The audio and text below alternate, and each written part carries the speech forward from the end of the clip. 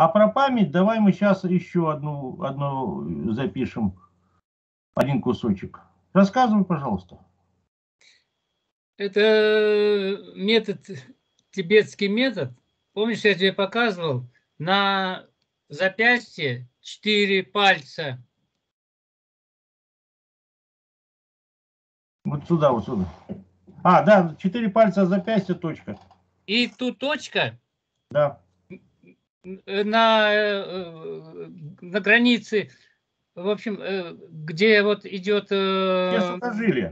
сухожилие, да, и вот эти два сухожилия. Да, Вот да, здесь между вот ними. 108 раз, начиная с правой стороны. Угу. 108 раз. Болючая это очень точка, между прочим. Ну, просто если кому-то объяснить, что вы подвигали, потому что четко, нечетко найти, где болит. То есть пойти между двух сухожилий. 4 пальца. Да, 4 пальца найти вместо двух. И сразу попадаешь ты на эту точку. Расслабить и сразу ее поискать. И что по мы... часовой стрелочке 108. Вот как раз это на общее самочувствие и на укрепление памяти не помешает.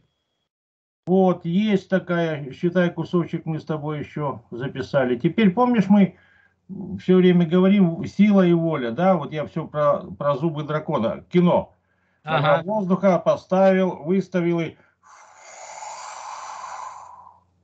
Да? Попробуй, как классно. Пальчики сложил, этот верхний, а этот пальчик сжал и... Даже в позвоночник, только хорошенько так напрячься. Напряжать. С напряжением, да? Да, с напряжением. Ну, как мы делаем, как мы с тобой делаем 5 секунд, да? Вдох-выдох и 5 секунд.